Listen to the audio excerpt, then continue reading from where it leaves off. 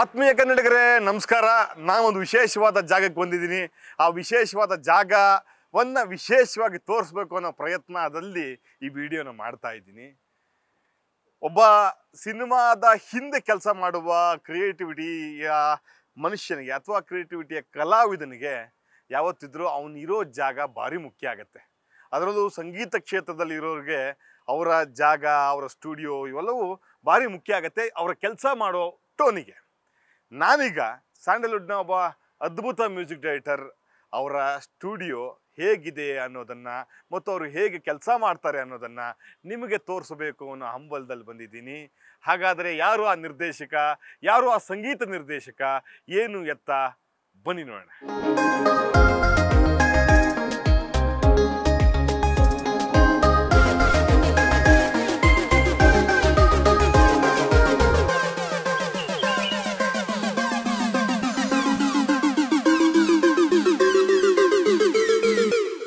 S, ಮಳೆ ಬರುವ ಅದ್ಭುತವಾದ ವಾತಾವರಣ. ಹಾಗೆ 5ನೇ ಮಹಡಿ ಮೇಲೆ ಈ ಥರದೊಂದು ಪ್ರಕೃತಿ ಇರೋ ಒಂದು ವಾತಾವರಣ. ಎಲ್ಲ ಥರದ ಗಿಡಗಳು, ಇದನ್ನೆಲ್ಲ ನೋಡ್ತಾ ಇದ್ರೆ ಒಬ್ಬ ಕಲಾವಿದನಿಗೆ ದೊಡ್ಡ ರಿಲ್ಯಾಕ್ಸ್ ಸಿಗುತ್ತೆ ಅಂತ ಕಾಣುತ್ತೆ. ಹಾಗೆ ನಾವು ತೋರಿಸುವ ಈ ನಿರ್ದೇಶಕರು ಇದಕ್ಕೆ ಈ ಥರದ ಅವರ ಜಾಗವನ್ನು ಸೃಷ್ಟಿ ಮಾಡಿಕೊಂಡಿದ್ದಾರೆ. ನೋಡಿ, ಅಲ್ಲೊಬ್ರು ಕೂತಿದ್ದಾರೆ. ರೈಟ್ರಿಗೆ ಒಂದು ಒಳ್ಳೆ ಜಾಗ ಕೊಡಬೇಕು. ಅದಕ್ಕಾಗಿ ಅವರು ಒಳ್ಳೆ ರೈಟ್ರು ಶ್ರೀನಿವಾಸ್ ಸರ್ ಅಂತ ಹೇಳಿ ಅವರು ಮೂಡಿಗೋಸ್ಕರ ಇಲ್ಲಿ ಕೂತಿದ್ದಾರೆ. ಒಂದೊಳ್ಳೆ ಕೆಲಸ ಮಾಡಬೇಕು, ನಮ್ಮ ನಿರ್ದೇಶಕರಿಗೆ, ನಮ್ಮ ಸಂಗೀತ ನಿರ್ದೇಶಕರಿಗೆ ಒಂದೊಳ್ಳೆ ಟೋನ್ ಕೊಡಬೇಕು, ಒಂದೊಳ್ಳೆ ಹಾಡನ್ನ ಕೊಡಬೇಕು, ಒಂದು ಸಿಚುವೇಶನ್ ತಕ್ಕಂಗೆ ಸೀನ್ ಬರಿಬೇಕು ಅಂತ ಹೇಳಿ. ಹಾಗೆ ಅವ್ರಿಗೆ ಒಂದು ಮೂಡ್ ಬೇಕಲ್ವಾ. ಮೂಡ್ ತಕ್ಕಂಗೆ ಒಂದು ಪ್ರಕೃತಿ ಇದ್ದರೆ, ಒಂದು ಜಾಗ ಇದ್ದರೆ ಎಷ್ಟು ಚೆನ್ನಾಗಿರುತ್ತೆ ಅನ್ನೋದು ಇವತ್ತಿನ ಕಾನ್ಸೆಪ್ಟು. ಆ ಥರ ಸೃಷ್ಟಿ ಮಾಡೋರು ಯಾರು ಅಂದರೆ ಕನ್ನಡದಲ್ಲಿ ತುಂಬ ಒಳ್ಳೊಳ್ಳೆ ಸಿನಿಮಾಗಳಿಗೆ ಮ್ಯೂಸಿಕ್ ಮಾಡಿರೋರು. ನಿಮ್ಗೆ ಒಂದೇ ಒಂದು ಉದಾಹರಣೆ, ರಥ ಅವರ ಅಂತ ಒಂದು ಸಿನಿಮಾ ಕೇಳಿದ್ರಲ್ವಾ, ಆ ಸಿನಿಮಾದ ಮ್ಯೂಸಿಕ್ ಡೈರೆಕ್ಟರ್ ಧರ್ಮ ವಿಶ್ ನಮ್ಮ ಜೊತೆಗಿದ್ದಾರೆ. ಅವ್ರ ಸ್ಟುಡಿಯೋ ಹೇಗಿದೆ ಅನ್ನೋದನ್ನ ತೋರಿಸೋದಕ್ಕೆ ಕಾತರತೆಯಿಂದ ಕಾಯ್ತಿದ್ದಾರೆ. ಬನ್ನಿ ಆತ್ಮೀಯರೇ, ನೋಡೇ ಬರೋಣ.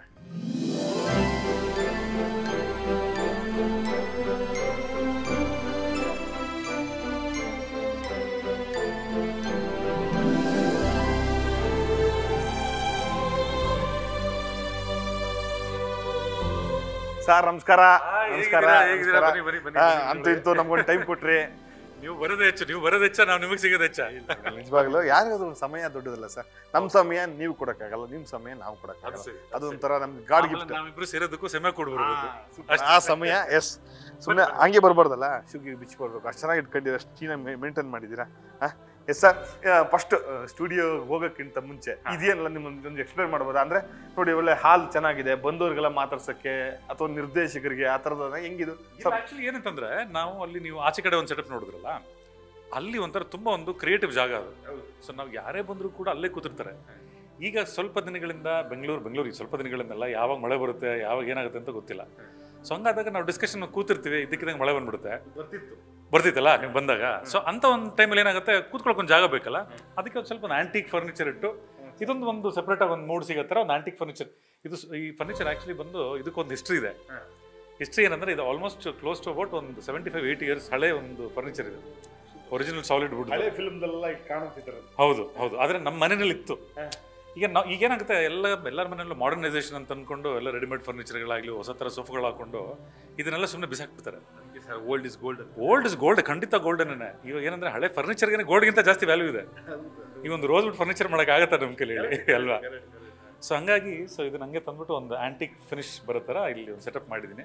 ಸೊ ಅಕಸ್ಮಾತ್ ಏನಾದರೂ ಆಚೆ ಕಡೆ ಮಳೆ ಬಂದು ನಾವು ಕೂತ್ಕೊಳ್ಳೋಕ್ಕೆ ಡಿಸ್ಕಸ್ ಮಾಡೋಕೆ ಆಗದೆ ಇದ್ದ ಟೈಮಲ್ಲಿ ಇಲ್ಲಿ ಬಂದು ಕೂತ್ಕೊಂಡು ಡಿಸ್ಕಸ್ ಮಾಡೋಕೆ ಒಂದು ಚಿಕ್ಕದಾಗ ಒಂದು ಫೆಸಿಲಿಟಿ. ಹೊಸ ನಿರ್ದೇಶಕರು ಬಂದರೆ ಮಾತುಕತೆ ಮಾಡ್ಬೋದು, ಕೂತ್ಕೊಂಡು ಬರಿಬೋದು. ಇಲ್ಲೊಂದು ನಂಗೆ ಭಾಳ ಖುಷಿ ಆಯ್ತು. ಇದು ಏನದು, ಈ ರೈಟ್ರಿಗೆ ಯಾವಾಗಲೂ ಒತ್ತಿಡ್ಕೊಂಡು ಬರೋದು ಭಾಳ ಕಷ್ಟ. ಅದಕ್ಕೆ ಇದು ಮೇ ಬಿ ನಾವೆಲ್ಲ ಓದೋ ಮಕ್ಕಳೆಲ್ಲ ಈ ಥರದ್ದು ಚೇರ್ ತಗೊಂತಿದ್ರು. ಅದೇನೇ ಇದು, ಏನು ಕತೆ? ಇದಕ್ಕೆ ಕತೆ ಏನಂತಂದ್ರೆ, ಮೋಸ್ಟ್ಲಿ ಇದು ನಿಮಗೆ ಗೊತ್ತಿಲ್ಲ ಒಂದು ವಿಷಯ ಹೇಳ್ತೀನಿ. ಇವಾಗ ಈ ರೆಡ್ ಕಾಲರ್ ಅಂತ ಒಂದು ಪಿಕ್ಚರ್ ಬರ್ತಾ ಇದೆ. ಆ ರೆಡ್ ಕಾಲರ್ ಪಿಕ್ಚರ್ ಏನಂತಂದ್ರೆ, ಅದಕ್ಕೆ ಸ್ಕ್ರಿಪ್ಟ್ ನಾನು ಬರ್ದಿರೋದು. ಅದಕ್ಕೆ ಜೊತೆ ಕೋ ಪ್ರೊಡ್ಯೂಸರ್ ವರ್ಕ್ ಮಾಡಿದ್ದೀನಿ ಈ ಒಂದು ಪಿಕ್ಚರ್ಗೆ. ಸೊ ಅದು ಬರೆಯಕ್ಕೆ ಶುರು ಮಾಡಿದ ಹೆಂಗೆ ಅಂತಂದ್ರೆ, ಕೋವಿಡಲ್ಲಿ ನಮ್ಗೆ ಯಾರಿಗೂ ಕೆಲಸ ಇಲ್ಲದೆ ಮನೇಲಿ ಕೂತಿದ್ವಿ. ಸೊ ಏನು ಮಾಡೋದು ತಲೆ ಕೆಟ್ಟೋಗ್ಬಿಟ್ಟಿತ್ತು. ನಾನು ಆ್ಯಕ್ಚುಲಿ ಬಂದು ಮ್ಯೂಸಿಷಿಯನ್ ಅಲ್ವಾ, ಆದರೂ ಕೂಡ ಇರೋ ಟೈಮ್ನ ನಾವೊಂದು ಸ್ವಲ್ಪ ವೇಸ್ಟ್ ಮಾಡ್ಕೋಬಾರ್ದು ಅಂತ ಏನೋ ಒಂದು ಕತೆ ಬಂತು. ಅದನ್ನು ಸ್ಕ್ರಿಪ್ಟ್ ಬರೆಯೋಕ್ಕೆ ಶುರು ಮಾಡಿದ್ವಿ. ನಮ್ಮೊಬ್ರು ಡೈರೆಕ್ಟರ್ದು ಒಂದು ಐಡಿಯಾ ಇತ್ತು, ಲೈನ್ ಈ ಥರ ಇದ್ರೆ ಒಂದೇ ಒಂದು ಲೈನ್ ಇತ್ತು ಅವ್ರ ಹತ್ರ. ಸೊ ಕೂತ್ಕೊಂಡು ನಾವು ಬರೆಯೋಕ್ಕೆ ಶುರು ಮಾಡಿದಾಗ ಅದನ್ನು ಡೆವಲಪ್ ಮಾಡಿದಾಗೆ ಸುತ್ತಮುತ್ತ ಬೇಕಲ್ಲ, ಸೊ ನಮ್ಮ ಹುಡುಗರೆಲ್ಲ ಕೂತ್ಕೊಂಡು ಮಾಡ್ಬೇಕಂದ್ರೆ ಆ ಟೈಮಲ್ಲಿ ತರಿಸಿದ್ದು ಚೇರ್ ಇದು. ಸೊ ಹಿಂಗಾಗಿ ಹೌದು ರೈಟಿಂಗ್ ಚೇರು ಇದು ಯಾವ ಥರ ಆಗಿದೆ ಅಂದರೆ ಇವಾಗ ಕೆಲವ್ರು ಬಂದ್ಬಿಟ್ಟು ಲ್ಯಾಪ್ಟಾಪ್ ಎಲ್ಲ ತರ್ತಾರೆ, ಅದೇನೋ ಇದ್ರ ಒಂಥರ ಕೂತ್ಕೊಂಡು ಕೆಲಸ ಮಾಡೋಕ್ಕೆ ಕಂಫರ್ಟಬಲ್. ಸೊ ನಾವು ಒಂದ್ಸಲಿ ಸ್ಟುಡಿಯೋ ಒಳಗಡೆ ಬಂದು ಸ್ಟುಡಿಯೋ ಒಳಗಡೆ ನೋಡ್ತೀವಿ ಇವಾಗ, ಅಲ್ಲೂ ಕೂಡ ನಾವು ಯಾವ್ದಾರೊಂದು ಸಾಂಗ್ ಲಿರಿಕ್ ಬರೆಯೋದಾಗಲಿ ಆ ಥರ ಮಾಡೋ ಟೈಮಲ್ಲಿ ಅವ್ರು ಅದನ್ನ ಈ ಚೇರ್ನ ಅಲ್ಲಿ ಇಟ್ಕೊಂಡು ಅಲ್ಲೇ ಕಂಫರ್ಟಬಲ್ ಆಗಿದೆ ಸರ್ ಇದ್ರಲ್ಲಿ ಬರೋಣ ಅಂತಾರೆ. ಹಂಗಾಗಿ ನಾನು ಅಲ್ಲಿಂದ ತಂದು ಇಲ್ಲಿ ಇಟ್ಟಿದ್ದೀನಿ ಚೇರ್ನ. ಪ್ಯಾಡ್ ಗೀಡು ಎಲ್ಲ ನೋಡಿದವ್ರು ನಾವು ಈ ರೊಟ್ಟಿ ಪ್ಯಾಡ್ ಅಲ್ಲ ಇದೆಲ್ಲ ನೋಡಿದ್ರೆ ಖುಷಿ ಆಗುತ್ತೆ. ಇದೇನು ಸರ್ ಈ ಸಿಸ್ಟಮಲ್ಲಿ ಏನು ಮಾಡ್ತೀರಿ ಒಳಗೆ ಹೋಗೋಕ್ಕಿಂತ ಮುಂಚೆ? ಇದು ಆ್ಯಕ್ಚುಲಿ ಒಂದು ಎಕ್ಸ್ಟ್ರಾ ಸಿಸ್ಟಮ್ ಇಟ್ಕೊಂಡಿರೋದು. ನಂದು ಒಂದು ಚಿಕ್ಕದೊಂದು ಆಡಿಯೋ ಲೇಬಲ್ ಕೂಡ ಇದೆ, ಅಂದರೆ ಸೌಂಡ್ ಡಿಸೈನ್ಸ್ ಅಂತ ನನ್ನೊಂದು ಆಡಿಯೋ ಕಂಪ್ನಿ ಇದೆ. ಸುಮಾರು ಜನ ಗೊತ್ತಿಲ್ಲ ಇದು, ಆದರೆ ನನ್ನ ಆಡಿಯೋ ಕಂಪ್ನಿಯಿಂದ ಬಂದರೆ ಹಾಡುಗಳೆಲ್ಲ ಕೇಳಿರ್ತೀರ. ಡಾರ್ಲಿಂಗ್ ಅಂತ ಒಂದು ಹಾಡು ಕೇಳ್ತಿರಲ್ಲ, ಮದರಂಗಿ ಕೃಷ್ಣ ಅವ್ರದ್ದು. ಈ ಹಾಡಿದ್ದಾನೆ ಅವ್ರಿಗೆ ಡಾರ್ಲಿಂಗ್ ಕೃಷ್ಣ ಅಂತ ಹೆಸರು ಬಂದಿಲ್ಲ, ಅನೂಪ್ ಸಿಲಿನ್ ಅವ್ರ ಸಂಗೀತ. ಬಟ್ ಈ ಆಡಿಯೋನ ನನ್ನ ಆಡಿಯೋ ಕಂಪನಿಯಲ್ಲೇ ರಿಲೀಸ್ ಮಾಡಿದ್ದು, ಸೌಂಡ್ ಡಿಸೈನ್ಸ್ ಅಂತ. ಇದಲ್ಲದೆ ಸ್ವೀಟಿ ನನ್ನ ಜೋಡಿ ಅಂತ ಒಂದು ನಮ್ಮ ರಾಧಿಕಾ ಕುಮಾರಸ್ವಾಮಿ ಅವ್ರದ್ದು. ಈಗ ಸುಮಾರು ಒಂದು 20ರಿಂದ ಜಾಸ್ತಿ ನಾವು ರಿಲೀಸ್ ಮಾಡಿದ್ದೀವಿ, 20ರಿಂದ ಜಾಸ್ತಿ ಫಿಲ್ಮ್ಗಳನ್ನ ರಿಲೀಸ್ ಮಾಡಿದ್ದೀವಿ ಇದರಲ್ಲಿ. ಇತ್ತೀಚೆಗೆ ಬ್ಯಾಂಗ್ಳೂರ್ ಬಾಯ್ಸ್ ಅಂತ ಮೊನ್ನೆ ನಮ್ಮದೊಂದು ಮೂವಿ ಬಂತು, ಅದು ಕೂಡ ನಮ್ಮ ಆಡಿಯೋ ಲೇಬಲಲ್ಲೇ ಲಾಂಚ್ ಮಾಡಿ ಅದರಲ್ಲಿರೋ ಸಾಂಗ್ ಅಂತೂ ಇವಾಗ ಟಾಪ್ 1 ಹೋಗ್ತಾ ಇದೆ ಎಲ್ಲ FM ಸ್ಟೇಷನಲ್ಲೆಲ್ಲ. ಸೊ ಎಲ್ಲ ಜನ ಕೇಳ್ತಾರೆ ನೀನೇನು ಬೇಕು ಅಂತ ಒಂದು ಸಾಂಗ್ ಎಲ್ಲರೂ ಕೇಳಿರ್ತಾರೆ ಅಂತ ಅನ್ಕೊಂತೀನಿ ನಾನು. ಹಾಂ ಚೆನ್ನಾಗಿ ಹೋಗ್ತಾ ಇದೆ ಅದೊಂದು. ಸೊ ಹಂಗಾಗಿ ಆ ಒಂದು ಆಡಿಯೋ ಲೇಬಲ್ಗೆ ಬೇಕಾದಂಥ ಒಂದು ಸಣ್ಣ ಪುಟ್ಟ ಏನೋ ಒಂದು ಕ್ರಿಯೇಟಿವ್ ಪೋಸ್ಟರ್ ಇರ್ಬೋದು, ಅಥವಾ ಇವಾಗೆಲ್ಲ ರೀಲ್ಸ್ ಎಲ್ಲ ಓಡ್ತಾ ಇದೆ, ಅದಕ್ಕೆ ರೀಲ್ಸ್ ಎಲ್ಲ ಮಾಡಬೇಕು. ಅದಕ್ಕೆ ಇದೊಂದು ಸೆಪ್ರೇಟ್ ಸಿಸ್ಟಮ್ ಇಟ್ಬಿಟ್ಟಿಲ್ಲಿ ನಮ್ಮಲ್ಲೊಬ್ಬ ಇನ್ಹೌಸ್ ಎಡಿಟರ್ ಒಬ್ರು ಇದ್ದಾರೆ. ಅವರು ದಿನ ಬಂದು ಕೂತ್ಕೊಂಡು ಡೈಲಿ ಒಂದು ರೀಲ್ ಕ್ರಿಯೇಟ್ ಮಾಡೋ ಕೆಲಸ ಅವ್ರಿಗೆ, ಅಥವಾ ಡೈಲಿ ಒಂದು ಒಂದು ಪೋಸ್ಟರ್ನ ಕ್ರಿಯೇಟ್ ಮಾಡೋದು ಒಂದು ಕೆಲಸ. ಸೊ ಅದಕ್ಕೋಸ್ಕರ ಅವ್ರಿಗೊಂದು ಡೆಡಿಕೇಟೆಡ್ ಒಂದು ಸಿಸ್ಟಮ್ ಇಟ್ಟಿದ್ದೀನಿ. ಇನ್ನೊಂದು ವಿಷಯ ಇಲ್ಲ ಇನ್ನೊಂದು ವಿಷಯ ಬರೀ ಕೇಳಿಸಿದೆ ಅಷ್ಟೇ ನನಗೆ. ಅಕ್ಕಿ ಸೌಂಡ್ ಪ್ರಕೃತಿ ವಿಷಯ ಆ್ಯಕ್ಚುಲಿ ಏನು ಗೊತ್ತಾ, ಯಾಕೆ ಇದೂ ಒಂದು ಮ್ಯೂಸಿಕ್ ಕ್ರಿಯೇಷನ್ಗೆ ಒಂದು ದೊಡ್ಡ ಇನ್ಸ್ಪಿರೇಷನ್. ಯಾಕಂದರೆ ನಾವು ಏನೇ ಒಂದು ಫ್ಲೂಟ್ ಸೌಂಡ್ ಅಂದ್ಕೊಳ್ಳಿ, ಆ ಫ್ಲೂಟ್ ಸೌಂಡ್ ನೀವು ಕಾಡೊಳಗಡೆ ಹೋಯ್ತು ಅಂದರೆ ಅದೇ ಸೌಂಡ್ ಮಾಡೋಂಥ ಸುಮಾರು ಪಕ್ಷಿಗಳಿರ್ತವೆ. ಸೊ ನಮಗೆ ಈ ಪಕ್ಷಿ ಇದ್ದಷ್ಟು ಮ್ಯೂಸಿಕಲ್ ಕ್ರಿಯೇಷನ್ಗೆ ದೊಡ್ಡ ಇನ್ಸ್ಪಿರೇಷನ್ ಅದು. ಬೆಂಗಳೂರು ಸಿಟಿ ಒಳಗಡೆ ಇಂಥ ಒಂದು ಸೌಂಡ್ ಕೇಳೋದು ಭಾಳ ಕಷ್ಟ ಈ ನಡುವೆ. ಎಸ್ಪೆಷಲಿ ನೀವೆಲ್ಲೋ ಲಾಲ್ಬಾಗ್ ಒಳಗಡೆ ಹೋಗ್ತೀರಾ ಅಥವಾ ಕಬ್ಬನ್ ಪಾರ್ಕ್ ಸುತ್ತಮುತ್ತ ಹೋದರೆ ಕೇಳಿಸ್ಬೋದು. ನಾವು ಕಬ್ಬನ್ ಪಾರ್ಕ್ ಸುತ್ತಮುತ್ತ ಗೊತ್ತಿಲ್ಲ, ಯಾಕಂದರೆ ಅಲ್ಲೂ ಸಿಕ್ಕಾಬಿಟ್ಟೆ ಟ್ರಾಫಿಕ್ ಆಗ್ಬಿಟ್ಟಿದೆ ಇವಾಗ. ಬಟ್ ಎಲ್ಲೋ ಒಂದು ಕಡೆ ಇಲ್ಲಿ ನಾವು ಈಗ ನಾಗರಬಾವಿನಲ್ಲಿ ಈ ಥರ ಒಂದು ಕೇಳ್ತಾ ಇದ್ದಾರೆ, ಒಂದು ಖುಷಿಯಾಗುತ್ತೆ ಸೌಂಡ್ ಕೇಳೋಕ್ಕೆ ಅಲ್ಲ. ಪ್ರಕೃತಿ ನೋಡಿದ್ವಿ ನಿಮ್ಮ ಸ್ಟುಡಿಯೋದು, ಪಕ್ಷಿ ಸೌಂಡ್ ಕೇಳಿದ್ವಿ, ನಿಮ್ಮ ಜೊತೆಗೆ ಅದು ಇನ್ಸ್ಟ್ರೂಮೆಂಟ್ ಆಗಿ ಕೆಲಸ ಮಾಡ್ತಿದ್ದೆ ಅಂತ ಅನ್ಸುತ್ತೆ. ಈಗ ನಿಮ್ಮ ಬೆಡ್ರೂಮ್ ತೋರಿಸಿ ಸರ್. ಹೌದು, ಇದು ನಮ್ಮ ಬೆಡ್ರೂಮ್ ಅಲ್ಲ, ನಮ್ಮ ಲೈಫ್ ರೂಮ್ ಇದೇನೆ. ಬನ್ನಿ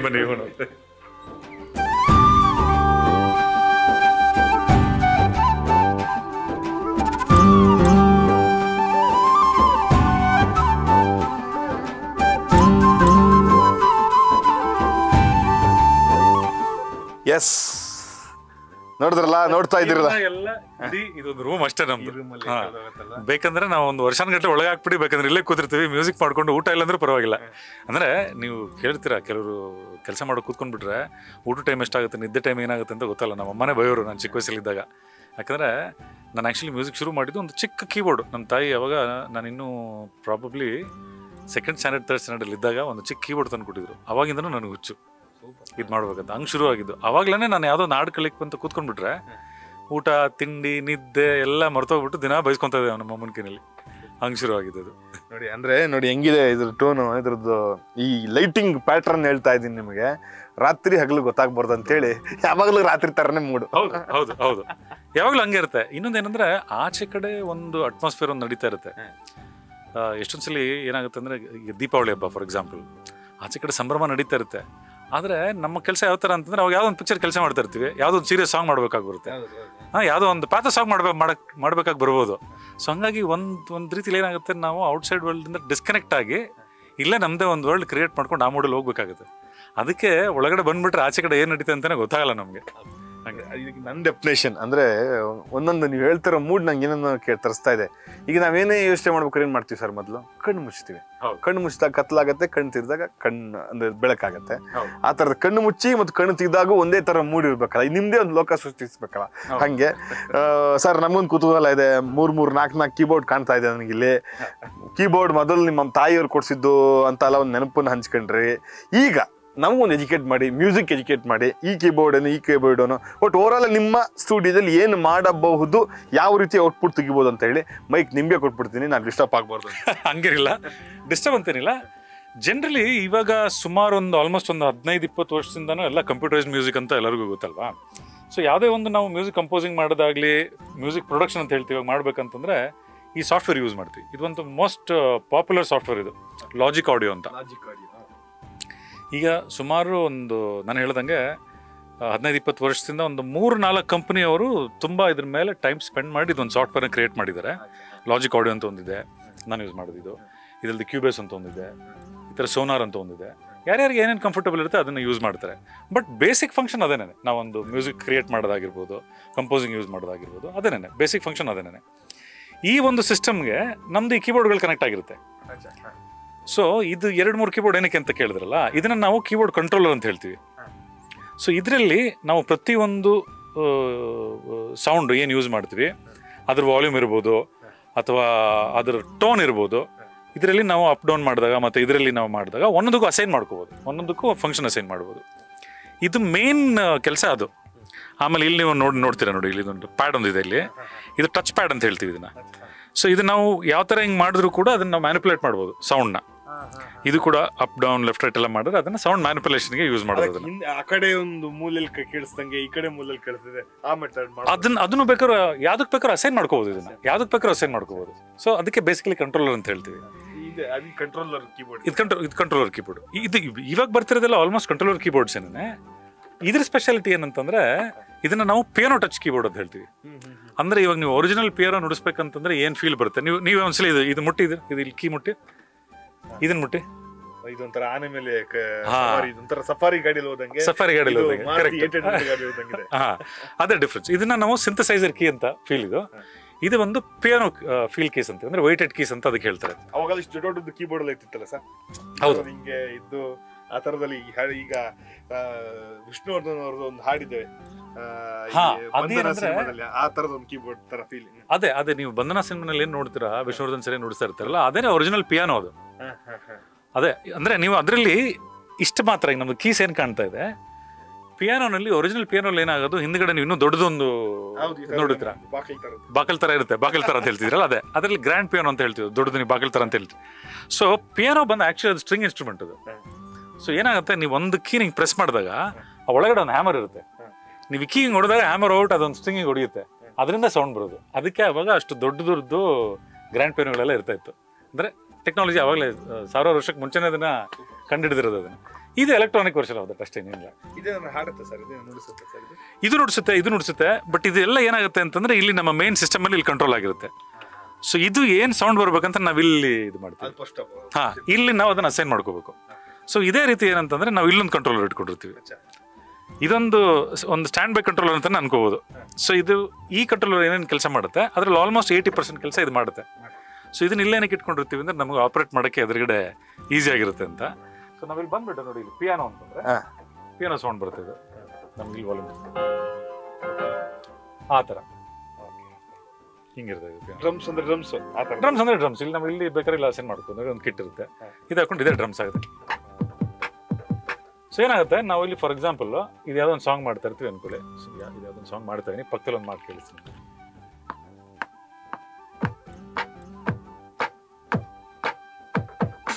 ಈ ಥರ ಮಾಡ್ಬಿಟ್ಟು ಇದನ್ನ ನಾವೇನು ಮಾಡ್ತೀವಿ, ಲೂಪ್ ಮಾಡ್ಕೊತೀವಿ. ಬೇಸಿಕ್ ಕ್ರಿಯೇಷನ್ ಹಿಂಗೆ ನಾವು ಮಾಡೋದು.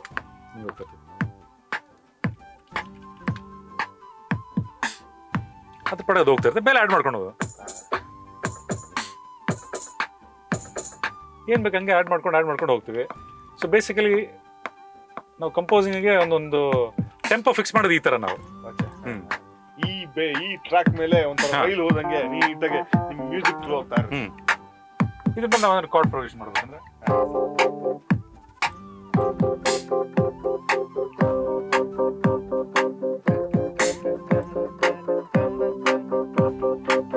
ಈ ಥರ ನಾವು ಕ್ರಿಯೇಟ್ ಮಾಡ್ಕೊಂಡು ಇದನ್ನು ಕೂಡ ನಾವು ಲೂಪ್ ಮಾಡ್ಕೋಬೋದು. ಇವಾಗ ನಾನು ಪ್ಲೇ ಮಾಡಿದ್ನಲ್ಲ, ಏನೋ ಮೂಡ್ ಬರುತ್ತೆ ಹಂಗೆ ಪ್ಲೇ ಮಾಡಿಬಿಡ್ತೀವಿ. ಆಮೇಲಿಂದ ಬೇಕಂದ್ರೂ ಅದನ್ನ ರೀಕಾಲ್ ಮಾಡ್ಕೋಬೋದು ಈ ಸಿಸ್ಟಮ್ ಅಲ್ಲಿ. ಸೊ ಹಂಗಾಗಿ ಒಂಥರ ಟೆಕ್ನಾಲಜಿಗೆ ಆಗಿದೆ.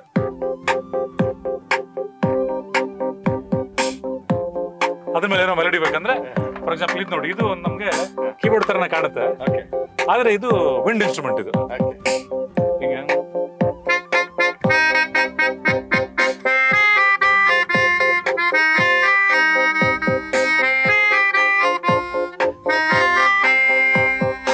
ಹೀಗೆ ಅದ್ರ ಮೇಲೆ ಒಂದು ಮೆಲಡಿ ಕ್ರಿಯೇಟ್ ಮಾಡ್ಕೊಂಡು ಹೋಗ್ತೀವಿ. ಇಲ್ಲೇ ಒಂದು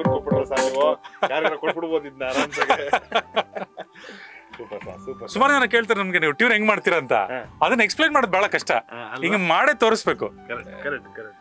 ಒಂದೊಂದ್ಸಲಿ ಏನಾಗುತ್ತೆ, ಸುಮಾರು ಟ್ಯೂನ್ಗಳು, ಫಾರ್ ಎಕ್ಸಾಂಪಲ್ ಹೇಳ್ಬೇಕಂದ್ರೆ ಈಗ ರಥವರ ಬಗ್ಗೆ ಅವಾಗ ನಾವು ಮಾತಾಡ್ತಾ ಇದ್ವಿ, ಅದರಲ್ಲಿ ಹುಡುಗಿ ಕಣ್ಣು ಸಾಂಗು. ಸೊ ಅದಕ್ಕೆ ಏನು ಮಾಡಬೇಕು, ಸಾಂಗ್ ಏನು ಮಾಡಬೇಕು ಅಂತ ಡಿಸ್ಕಷನ್. ನಮ್ಮ ಡೈರೆಕ್ಟ್ರು ಬೆಂಗಳೂರಲ್ಲಿದ್ದರು, ನಾನು ಅವಾಗ ಮುಂಬೈನಲ್ಲಿದ್ದೆ. ಏನೋ ಇನ್ಸ್ಟ್ರೂಮೆಂಟ್ ಏನಿರಲಿಲ್ಲ, ಸುಮ್ಮನೆ ಬೀಚಲ್ಲಿ ನಡ್ಕೊಂಡು ಹೋಗ್ತಾ ಇದ್ದೀನಿ, ಸಾಯಂಕಾಲ ಸುಮ್ಮನೆ ರಿಲ್ಯಾಕ್ಸೇಷನ್ ಬೀಚಲ್ಲಿ ನಡ್ಕೊಂಡು ಹೋಗ್ತಾ ಇದ್ದೆ. ಟಕ್ಕಂತ ಏನೋ ಒಂದು ಟ್ಯೂನ್ ಬಂತು, ಇಮಿಡಿಯೇಟ್ ಫೋನ್ ಮಾಡಿದೆ. ಅವ್ರು ಡೈರೆಕ್ಟರ್ ನೋಡಿ ಈ ಥರ ಇದೆ, ಚೆನ್ನಾಗಿದೆ, ನಿಮಗೆ ಫಿಕ್ಸ್ ಮಾಡೋಣ. ಕಂಪೋಸಿಂಗ್ ಅಷ್ಟೇ ಸಾಂಗ್ ಅದು, ಇದಕ್ಕೆ ಇನ್ನೊಂದು ಆಪ್ಷನ್ ಕೊಡಿ, ಇದು ಮಾಡಿ ಇಲ್ಲ. ಸೊ ಏನಂದರೆ ನಾವು ತೀರಾ ಯಾವಾಗ ಒಂದು 10 ಆಪ್ಷನ್ ಮಾಡಿಕೊಂಡು ಇದರಲ್ಲಿ ಇದು ಮಾಡಿ ಬೆಂಟಿ ಮಾಡ್ತೀವಲ್ಲ, ಅದಲ್ಲ ನ್ಯಾಚುರಲ್ ಫೀಲಲ್ಲಿ ಯಾವ್ದು ಬರುತ್ತಲ್ಲ ಅದನ್ನೇ ಡೈರೆಕ್ಟಾಗಿ ಜನಗಳ ಮನಸ್ಸಿಗೆ ನಾಟಂಥ ಒಂದು ಮೆಲಡಿ, ಮನಸ್ಸಿಗೆ ನಾಟೋಂಥ ಒಂದು ಸಾಂಗ್ ನ್ಯಾಚುರಲ್ ಆಗಿ ಯಾವಾಗ ಬರುತ್ತಲ್ಲ ಅದೇನೇ ಆಗುತ್ತೆ. ನ್ಯಾಚುರಲ್ ಆಗಿ ಧುಮುಕುವ, ನಾನು ಹೇಳೋದು ಇದಕ್ಕೆ ಬಂದು ಬಣ್ಣನೆ ನ್ಯಾಚುರಲ್ ಆಗಿ ಎಲ್ಲ ತುಂಬ್ಕೊಂಡಿರುತ್ತೆ, ಅದಕ್ಕೊಂದು ಟೈಮ್ ಬೇಕು ಅದು ಹೊರಗಡೆ ಬರೋದು. ಹೌದು, ಖಂಡಿತ. ನಾವು ಒಂದೊಂದ್ಸಲ ಏನಾಗ್ಬಿಡುತ್ತೆ, ಯಾವುದೋ ಒಂದು ಸಾಂಗ್ ಮಾಡೋಣ ಅಂತ ಅಂದ್ಬಿಟ್ಟು ಡೆಡ್ ಲೈನ್ ಕೊಟ್ಟಿರ್ತಾರೆ ನಮಗೆ. ಸರ್ ನಾವು ನೆಕ್ಸ್ಟ್ ವೀಕ್ ಶೂಟ್ಗೆ ಹೋಗ್ಬೇಕು ಸರ್, ನಮ್ಗೆ ಅರ್ಜೆಂಟ್ ಒಂದು ಸಾಂಗ್ ಮಾಡ್ಕೊಡಿ ಅಂತ. ಅವ್ರು ಯಾವಾಗ ಡೆಡ್ ಲೈನ್ ಕೊಡ್ತಾರಲ್ಲ ಅವಾಗ ತಲೆ ಬ್ಲ್ಯಾಂಕ್ ಆಗ್ಬಿಡುತ್ತೆ. ಕೂತ್ಕೊಂತೀವಿ, ಸಾಂಗ್ ಮಾಡ್ಬೇಕು ಏನೂ ಬರಲ್ಲ. ನಮ್ಗೇನು ಮೆಂಟಲ್ ಪ್ರೆಷರ್ ಇಲ್ಲದೆ ಸುಮ್ಮನೆ ಯಾವಾಗಲೂ ಒಂದು ಗಾಡಿ ಓಡಿಸ್ತಾ ಇರ್ತೀವಿ, ಏನೋ ಬರುತ್ತೆ. ನಾವು ಆ ಸಾಂಗ್ ಬಗ್ಗೆ ಯೋಚನೆ ಮಾಡ್ತಾರಲ್ಲ, ಅವಾಗ ಆ ಸಾಂಗ್ ಬಗ್ಗೆ ಥಾಟ್ ಬರುತ್ತೆ. ನಾವು ಇದ್ರ ಬಗ್ಗೆ ಮಾಡಬೇಕು ಅಂದಾಗ ಬರಲ್ಲ, ಬಲವಂತಕ್ಕೆ ಕ್ರಿಯೇಟಿವಿಟಿ ಬರಲ್ಲ. ಅದಕ್ಕೊಂದು ಆವಿಷ್ಕಾರ ಬೇಕು ಅಲ್ವಾ? ಒಂದು ಸರ್, ಈಗ ನನಗೆ ಇನ್ನೊಂದು, ಇದು ನಿಮ್ಮ ಸ್ಟುಡಿಯೋ ಗುಣಮಟ್ಟ ಭಾರಿ ಅಂದ್ರೆ ಒಂದು ಉತ್ಕೃಷ್ಟವಾಗಿದೆ. ನಿಮ್ಮ ಸ್ಟುಡಿಯೋದಲ್ಲಿ ಹಾಡೋದು ಸಿಂಗರ್ ಎಲ್ಲ ಬಂದು ಹಾಡೋದಲ್ಲ, ಅದು ಹೆಂಗೆ ಸರ್? ಅದು ಹೆಂಗ್ ನಡೆಯುತ್ತೆ? ಇಲ್ಲೊಂದು ಮೈಕ್ ಬೇರೆ ಇದೆ, ಅದೊಂದು ಸರಿ ಹೇಳಿ. ಇಲ್ಲಿ ನಾವು ಆಕ್ಚುಲಿ ಮಾಡ್ಬೋದು. ಇಲ್ಲೂ ನಾವು ಮೇನ್ ವಾಯ್ಸ್ ಕೂಡ ಸುಮಾರು ಫಿಲ್ಮ್ ಇಲ್ಲೇ ರೆಕಾರ್ಡ್ ಮಾಡಿದ್ದೀನಿ ನಾನು. ಈಗ ಇನ್ನೂ ರಿಲೀಸ್ ಆಗದಿರೋ ಒಂದು ಫಿಲ್ಮ್ ಹ್ಯಾಪಿ ಎಂಡಿಂಗ್ ಅಂತ ಅಂದ್ಬಿಟ್ಟು ನಮ್ಮ ವಿಜಯ್ ಕಿರಣ್ ಅವ್ರ ಡೈರೆಕ್ಷನ್ ಅಲ್ಲಿ ನವೀನ್ ಸಜ್ಜು ಅವರು ಹಾಡಿದ್ರು, ಸುಪ್ರಿಯಾರಾಮ್ ಅವ್ರು ಹಾಡಿದ್ರು, ಅವ್ರದ್ದೇ ಇಲ್ಲೇ ರೆಕಾರ್ಡ್ ಮಾಡಿದ್ವಿ. ಮಿಸ್ಟರ್ ನಟ್ವರ್ಲಾಲ್ಗೆ ನಮ್ಮ ಸಾಯಿ ವಿಘ್ನೇಶ್ ಯಾರು ಅಂತ ಪಾಪ ಇನ್ನೋರು ಹೆಸರು ಅಷ್ಟು ಫೇಮಸ್ ಆಗಿಲ್ಲ, ಆದ್ರೆ ಅವ್ರು ಹಾಡಿರೋ ಸಾಂಗ್ ಕೇಳಿಲ್ದೇ ಇರೋರೇ ಇಲ್ಲ. ವರಾಹ ರೂಪಂ ಅಂತ ಒಂದು ಸಾಂಗ್, ಈ ಸಾಂಗ್ ಯಾರು ಕೇಳಿಲ್ಲ ರೀ? ಆ ಸಿಂಗರು ಅಂದ್ರೆ ಅನ್ಫಾರ್ಚುನೇಟ್ಲಿ ಕೆಲವು ಸಲ ಹಂಗೆ ಆಗುತ್ತೆ, ಅಂದ್ರೆ ಸಾಂಗ್ ರೀಚ್ ಆಗ್ಬಿಡುತ್ತೆ, ಆರ್ಟಿಸ್ಟ್ ರೀಚ್ ಆಗಲ್ಲ. ಅದಾಗುತ್ತೆ. ಇದಕ್ಕೆ ಎಲ್ಲ ನಾನು ಸುಮಾರು ಸಲ ಒಂದು ಡಿಸ್ಕಷನ್ ಬಂದಾಗ ಎಲ್ಲರಿಗೂ ಹೇಳ್ತೀನಿ, ನಾವು ಕೆಲಸ ಮಾಡ್ತಿರೋದು ಫಿಲ್ಮ್ ಫೀಲ್ಡು, ಎಲ್ಲದಕ್ಕಿಂತ ದೊಡ್ಡದು ಸಿನಿಮಾ. ನಾವು ಮಾಡ್ತಿರೋದು ಸಾಂಗು. ಮ್ಯೂಸಿಕ್ ಡೈರೆಕ್ಟರ್ ಆಗಿರ್ಬೋದು, ಸಿಂಗರ್ ಆಗಿರ್ಬೋದು, ಮ್ಯೂಸಿಷಿಯನ್ ಆಗಿರ್ಬೋದು, ಇವರೆಲ್ಲರಿಗಿಂತ ದೊಡ್ಡದು ಮ್ಯೂಸಿಕ್. ಸೊ ಹಾಗಾಗಿ ಸಾಂಗ್ ದೊಡ್ಡದು, ಸಿಂಗರ್ಗಿಂತ ಸಾಂಗ್ ದೊಡ್ಡದು ಯಾವತ್ತೂ. ಮ್ಯೂಸಿಕ್ ಡೈರೆಕ್ಟರ್ಗಿಂತ ಸಾಂಗ್ ದೊಡ್ಡದು. ನಾನು ಯಾವಾಗಲೂ ಯೋಚನೆ ಮಾಡ್ತಾ ಇರುತ್ತೆ, ಗುರುಬ ಸ್ಟಾರ್ ದೊಡ್ಡವನ ಅಥವಾ ಸ್ಟಾರನ್ನು ಮೇಕಿಂಗ್ ಮಾಡೋ ಸಿನಿಮಾ ದೊಡ್ಡದ ಅಂತಲ್ಲ ಅನ್ಸ್ಬಿಡುತ್ತೆ ನನ್ನ ಟೈಮು. ಸ್ಟಾರ್ ಸಿನಿಮಾ ಬರಬೇಕು, ಅವ್ರ ಸಿನಿಮಾ ಇದ್ರೆ ಅಂತ. ಸಿನಿಮಾನ ಗೆಲ್ಬೇಕಲ್ವಾ, ಅದು ಬಹಳ ಮುಖ್ಯ ಆಗುತ್ತೆ ಅನ್ನೊಂದು ಅನಿಸ್ತಾ ಇರುತ್ತೆ. ಅದರಲ್ಲೂ ಒಂದು ಸಾಂಗ್ ದೊಡ್ಡದ, ಸಾಂಗ್ ಹಾಡ್ದವನು ಅಥವಾ ಕಂಪೋಸ್ ಮಾಡಿದವನು ದೊಡ್ಡದ ಅಂತಲ್ಲ ಅನ್ಸ್ಬಿಡುತ್ತೆ. ಸರ್, ನಿಮ್ಮ ಈಗ ನನಗೆ ಒಂದಲ್ಲ ಈ ಥರದ್ದೆಲ್ಲ ಕೇಳ್ತಾ ಇರ್ತೀನಿ ನಾವಲ್ಲ, ಇಂಥದ್ದೆಲ್ಲ ಬರೀ ಕೇಳೋದು. ಈಗ ನೋಡೋಕ್ಕೊಂದು ಅವಕಾಶ, ಮುಟ್ಟಕ್ಕೊಂದು ಅವಕಾಶ ಇದನ್ನೆಲ್ಲ. ಸರ್, ಈಗ ಒಂದು ಹಾಡು ನಿಮ್ಮಲ್ಲೇ ರೆಕಾರ್ಡ್ ಆಗಿ, ನಾವು ಕೇರಳದಲ್ಲಿ ವೈಲಿನ್ ಮಾಡಿಸ್ತೀವಿ, ಆಂಧ್ರದಲ್ಲಿ ರೆಕಾರ್ಡಿಂಗ್ ಮಾಡಿಸ್ತೀವಿ, ಬಾಂಬೆಲಿ ಅದನ್ನ ಮಿಕ್ಸಿಂಗ್ ಮಾಡಿಸ್ತೀವಿ, ಈಗ ಹಿಂಗೆಲ್ಲ ಅಂತಾರಲ್ಲ, ನಿಮ್ಮ ಹಾಡು ನೀವು ರೆಡಿ ಮಾಡೋದು ಯಾವ ರೀತಿ ಸರ್? ನೀವು ಈಗ ಯಾಕಂದರೆ ಎಲ್ಲ ಒಬ್ಬರು ಇನ್ಸ್ಟ್ರೂಮೆಂಟ್, ನೀವು ಮ್ಯೂಸಿಷಿಯನ್ ಎಲ್ಲ ಕರ್ಸ್ ಮಾಡ್ತೀರಾ ಅಥವಾ ಆರ್ಕೆಸ್ಟ್ರಾ, ಅದ್ರಲ್ಲಿ ಹೆಂಗೆ ನಿಮ್ಮದು ಸರ್ ಪ್ರೊಸೀಜರ್? ಒಂದೊಂದು ಸಾಂಗ್ ರಿಕ್ವೈರ್ಮೆಂಟ್ ಬೇರೆ ಥರ ಇರುತ್ತೆ. ಈಗ ಫಾರ್ ಎಕ್ಸಾಂಪಲ್ ಮತ್ತೆ ನಾವು ಏನಾದರೂ ಒಂದು ಶಾನೆ ಟಾಪಗಳು ಅಂತ ಒಂದು ಸಾಂಗ್ ತೊಗೊಳ್ಳೋಣ, ಈಗ ಅದರಲ್ಲಿ ನಾವು ಕೆಲವು ಲೈವ್ ಇನ್ಸ್ಟ್ರೂಮೆಂಟ್ಸ್ ಯೂಸ್ ಮಾಡ್ತೀವಿ. ಒಂದು ಅಕಾರ್ಡಿಯನ್ ಆಗಿರ್ಬೋದು, ಅಥವಾ ಒಂದು ಫ್ಲೂಟ್ ಆಗಿರ್ಬೋದು, ಗಿಟಾರ್ ಆಗಿರ್ಬೋದು. ಸೊ ಅವಾಗ ಈ ಥರ ಎಸ್ಪೆಷಲಿ ನನ್ನ ಪರ್ಸ್ನಲಿ ಅದು ನಮಗೆ ಕೀಬೋರ್ಡಲ್ಲೂ ಸಿಗುತ್ತೆ, ಎಲೆಕ್ಟ್ರಾನಿಕಲ್ಲೂ ಸಿಗುತ್ತೆ. ಆದರೆ ಲೈವ್ ಇನ್ಸ್ಟ್ರೂಮೆಂಟ್ ಪ್ಲೇಯರ್ ನುಡಿಸ್ತಾನಲ್ಲ, ಆ ಫೀಲ್ ಸಿಗಲ್ಲ, ಆ ಜೀವ ಇರಲ್ಲ ಅದರಲ್ಲಿ. ಸೊ ಕಂಪೋಸಿಂಗ್ ಟೈಮಲ್ಲಿ ನಾನು ಎಲ್ಲ ಮಾಡಿರ್ತೀನಿ, ಅಂದರೆ ಗಿಟಾರ್ ಎಲ್ಲಿ ಬರಬೇಕು, ಫ್ಲೂಟ್ ಎಲ್ಲಿ ಬರಬೇಕು, ಇದನ್ನೆಲ್ಲ ನೋಡ್ಕೊಂಡು ಮಾಡಿರ್ತೀವಿ. ಆದರೆ ಫೈನಲ್ ಬರೋಕ್ಕೆ ಮುಂಚೆ ನಾನು ಆರ್ಟಿಸ್ಟ್ನೇ ಕರೆಸಿ, ಕೆಲವು ಸಲ ಏನಾಗುತ್ತೆ, ಕೆಲವು ಇನ್ಸ್ಟ್ರೂಮೆಂಟ್ಗಳು, ಈಗ ಫಾರ್ ಎಕ್ಸಾಂಪಲ್ ನೀವು ಹೇಳಿದ್ರಿ ಕೇರಳಗೆ ಹೋಗ್ಬಿಟ್ಟು ನಾವು ಇದು ರೆಕಾರ್ಡ್ ಮಾಡಿದ್ವಿ, ಬಾಂಬೆಗೆ ಹೋಗಿ ಅದು ರೆಕಾರ್ಡ್ ಮಾಡಿದ್ವಿ ಅಂತ. ಅದೇನಕ್ಕೆ ಮಾಡ್ತಾರೆ ಅಂದರೆ, ಒಂದೊಂದ್ಸಲಿ ಕೆಲವು ಮ್ಯೂಸಿಷಿಯನ್ಸ್ ಇಲ್ಲಿ ಸಿಗದೆ ಇರ್ಬೋದು, ಕೆಲವು ಪ್ಲೇಯರ್ಸ್ ಇಲ್ಲಿ ಇಲ್ಲದೆ ಇರ್ಬೋದು, ಅಥವಾ ಇಲ್ಲಿರೋ ಪ್ಲೇಯರ್ಸನ್ನೇ ಅದು ಆಗಿದೆ ನನಗೆ. ಫಾರ್ ಎಕ್ಸಾಂಪಲ್ ಹೇಳ್ಬೇಕಂದ್ರೆ, ಈ ಶಾನೆ ಟಾಪಗಳ ಬಗ್ಗೆ ಮಾತಾಡ್ತಿದ್ವಿ, ವಿಜಯ್ ಪ್ರಕಾಶ್ ಅವ್ರು ಸಾಂಗ್ ಆಡಿರೋದು. ಅವರು ಆ ಟೈಮಲ್ಲಿ ಬೇರೆ ಯಾವುದೋ ಒಂದು ರೆಕಾರ್ಡಿಂಗಲ್ಲಿ ಇದ್ದರು, ಇಲ್ಲೇ ಬೆಂಗಳೂರಲ್ಲಿ ನಮ್ಮ ರಿಯಾಲಿಟಿ ಶೋದು ಯಾವುದೋ ನಡೀತಾ ಇತ್ತು ಅನ್ಕೊಂತೀನಿ ನಾನು, ಮೋಸ್ಟ್ಲಿ ನಮ್ಮ ಬಾಲಾಜಿ ಸ್ಟುಡಿಯೋನಲ್ಲಿ.